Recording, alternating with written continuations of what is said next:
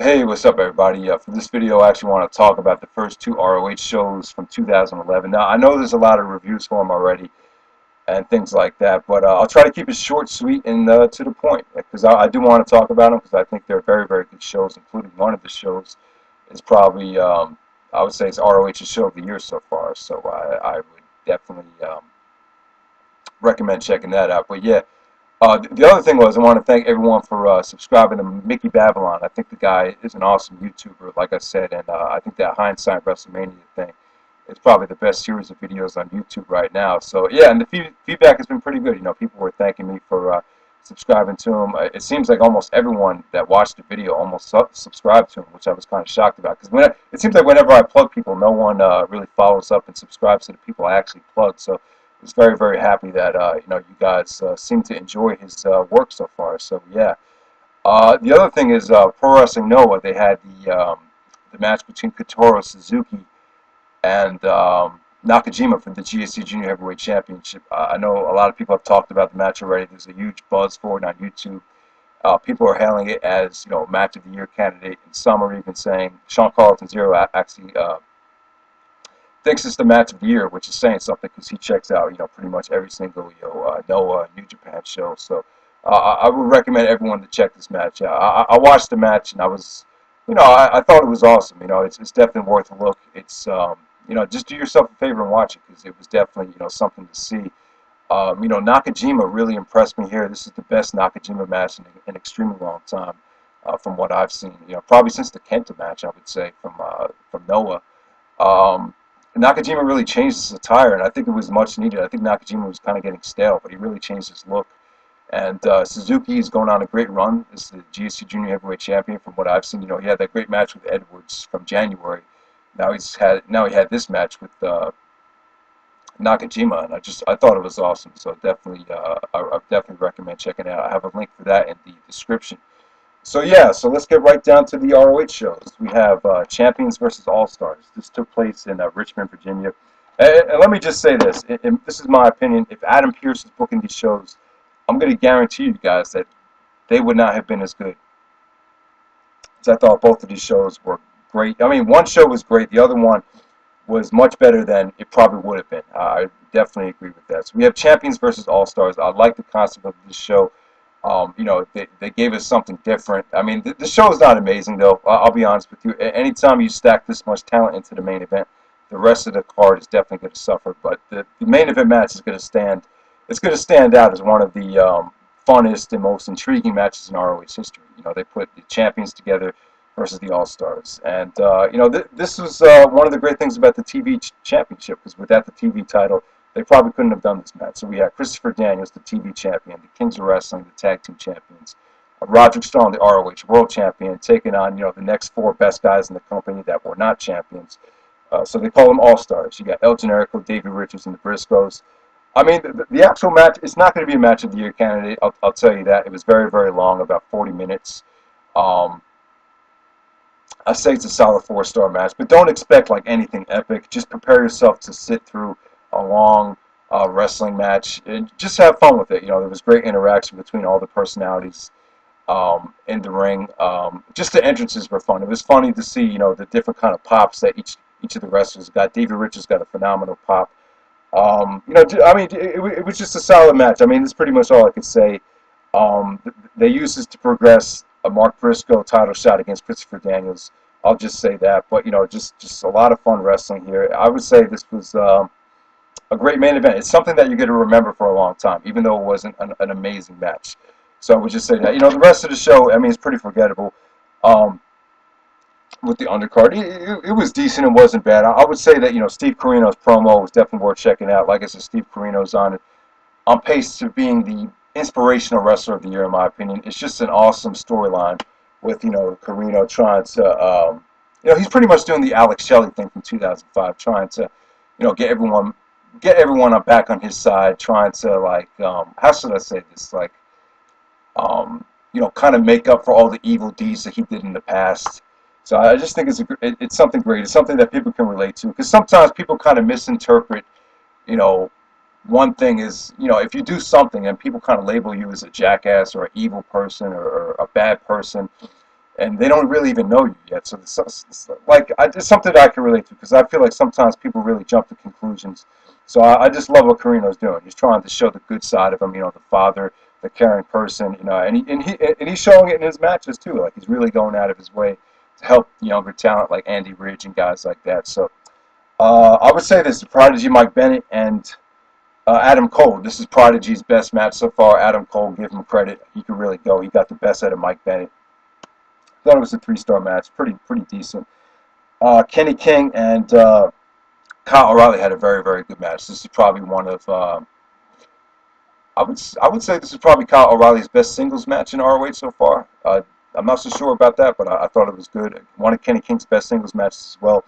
Really was the match that kind of saved the undercard on this show. So I'm going to give the show a 7.5. So definitely check it out. And in addition to the actual show, you get the best of the American Wolves.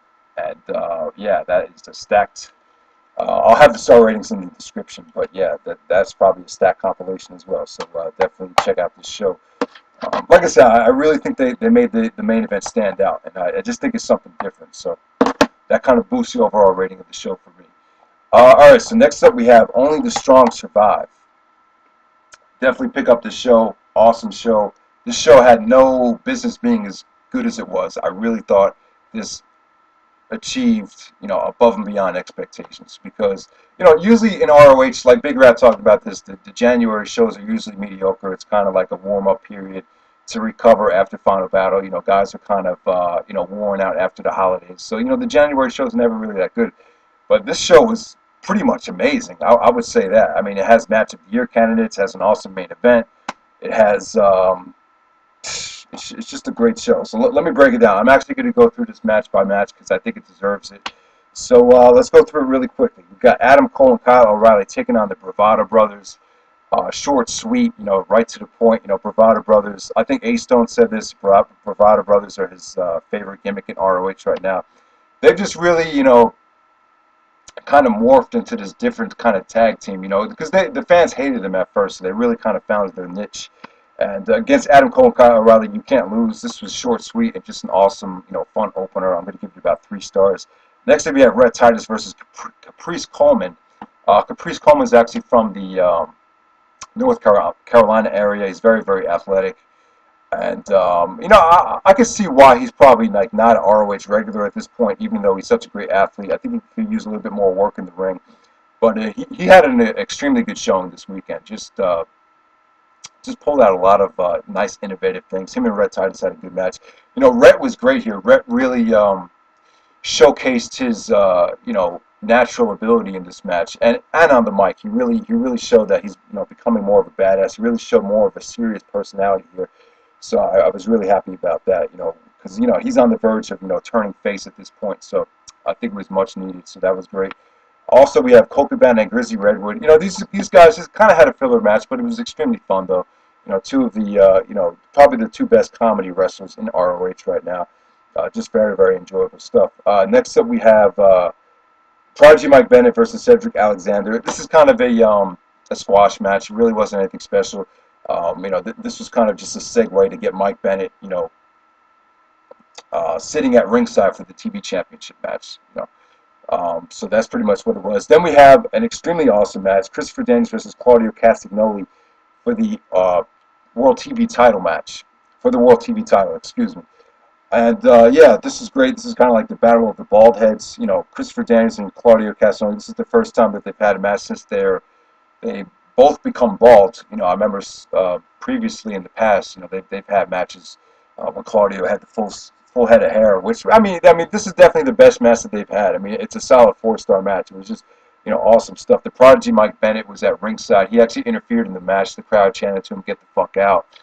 They were really pissed off about his interference, but I kind of think it added to the match. Just like the last 5 to 10 minutes were just awesome here. Just, you know, great counters to all their moves. You know, an extremely athletic match. Daniels actually botched the best movesaw ever, but I agree with some of the other guys in here. It definitely added to the match. It added more drama to the actual match. You know, just like I said, just great counters, just great chemistry. I love to see these 2 guys wrestle more in the future. Maybe if Claudio wins the ROH World title, this could potentially be a big money matchup down the road. So yeah, just great stuff there. Everyone check this out. All right, so next up we have Steve Corino versus Andy Right Leg Ridge. They actually turned this into a tag team match. Like I said, Corino did a great job of going out of his way to show Andy Ridge the ropes and really it's really taking the younger talent under his wing. Just another nice generous effort from Corino to showcase that he's on the right path. They pretty much faced the local jobber team from Alabama.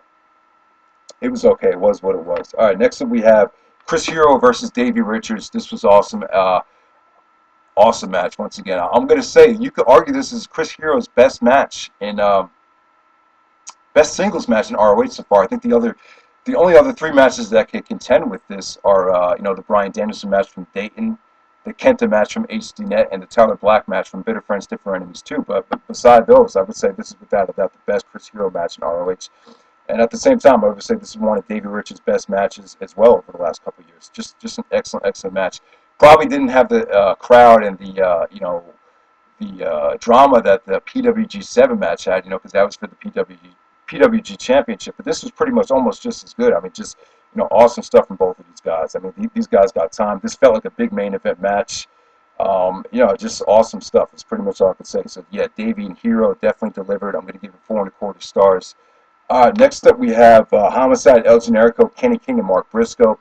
This is a four-corner survival match. This is pretty much just a nice match to get El Generico some momentum heading into his title shot at SoCal Showdown 2. But, good stuff from these guys. Homicide looked great here.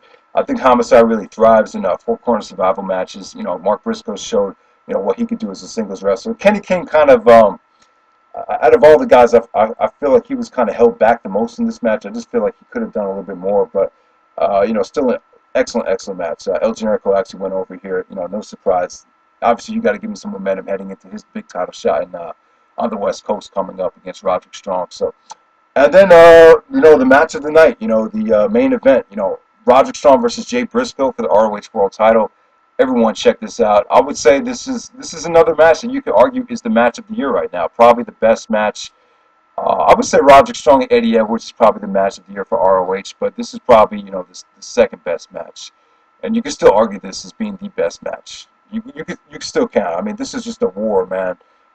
Jay Briscoe showed here that if it was not for the whole Briscoes thing, he could definitely be the ROH champion. I think eventually Jay Briscoe can probably be the ROH champion. It's just, I think either Mark is going to have to retire, or if he passes away or something like that. Definitely hope that doesn't happen. But Jay Briscoe proved here that he has all the tools, to actually carry, Ring of Honor main events. He's just an awesome brawler. This is just an excellent brawl. Even Kevin Kelly said on commentary, very reminiscent of the Stone Cold Bret Hart match from WrestleMania 13. Briscoe was bleeding like buckets, man.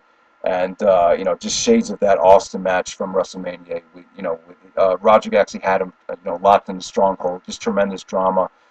Just like I said, just an awesome brawl. Tremendous chops from Roderick. Roderick actually was sick in this match. He actually took Jay Briscoe's blood, poured it all over himself. The crowd was chanting, "You sick fuck" to Roderick. I mean, so many great things in this match. Jay actually did a Jay Driller through the table. And it just brought so much drama to the actual match. An extremely hot crowd. This is even better than Jay Briscoe and Samoa Joe from At Our Best, the Steel Cage match. So, everyone check this out. This is an awesome show. It definitely delivered above and beyond expectations. And like I said, I really think if Adam Pearce had booked this show, we would have got a really dull main event. Probably a dull main event, a really dull undercard. I just really think it wouldn't have been as good. So, kudos to Delirious. I think he's off to a great start. So definitely check out the show. Only the strong survive. Sorry if I went a little bit too long, but like I said, that show is awesome, so definitely check it out. All right, guys, thanks for watching.